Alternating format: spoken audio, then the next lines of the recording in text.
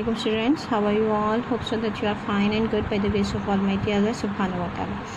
Okay students, in the previous lecture we have discussed about our all work which we have done in copy. I hope so that your work is complete. Now today I will discuss with you the paper pattern.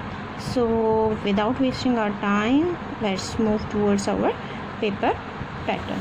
Okay students, as you know that your first assessment is about to conduct. अब आपके assessment होने वाले हैं तो मैं आपसे assessment का pattern discuss कर लेती हूँ. आपके असेसमेंट में के दो पार्ट्स होंगे.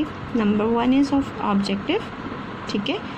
ऑब्जेक्टिव पार्ट होगा और एक सब्जेक्टिव पार्ट होगा, ठीक है. 2 पार्ट्स पर होगा, ऑब्जेक्टिव एंड सब्जेक्टिव, ठीक है.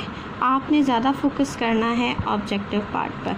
ऑब्जेक्टिव पार्ट में आपके आएंगे, ऑब्जेक्टिव पार्ट में आपका आएगा फिल इन द ब्लैंक्स, आपके ट्रू फॉल्स जिसमें आपने स्टेटमेंट करेक्ट करके भी लिखनी होगी, आपके एमसीक्यूज़, ठीक है.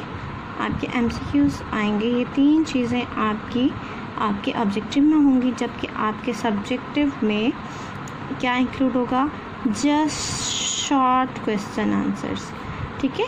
Short question answers will be included. Short question answers यानी कि वो क्वेश्चन आंसर जो 1 to 2 लाइन्स पर, 2 to 3 लाइन्स, मैक्सिमम 3 लाइन्स का आंसर होगा. वो लॉन्ग क्वेश्चन आपने नहीं करने हैं.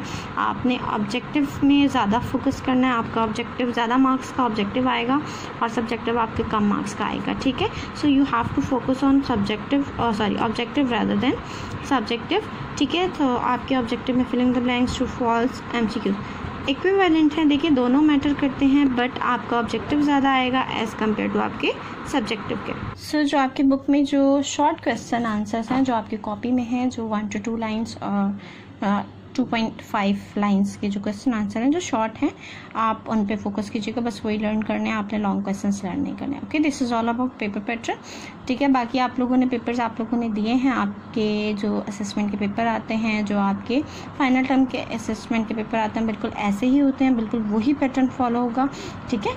Filling the blanks, true false, MCQs और सब्जेक्टिव में जस्ट आपके क्वेश्चन आंसर्स कम किए गए, ठीक है. Short question answer will be included. Okay students, hope so आपको पैटर्न समझ में आ गया होगा. अगर फिर भी कुछ समझ में नहीं आया तो आप कमेंट बॉक्स में, कमेंट सेक्शन में कमेंट करके मुझसे पूछ सकते हैं, मैं आपको अगेन बता दूँगी. Okay student, this is all about today's lecture.